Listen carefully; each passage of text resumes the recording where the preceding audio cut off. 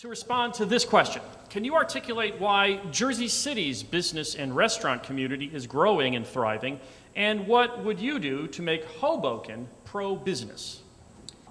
When elected to the Hoboken City Council, I would definitely work with the small businesses. We can work with the small businesses through the Chamber of Commerce.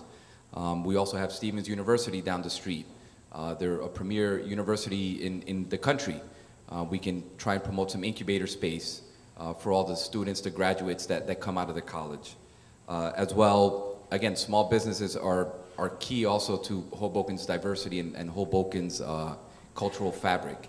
Actually from Biancamano's Deli, Fiore's, when Maxwell's was here, all those are small businesses that we would like to promote in town.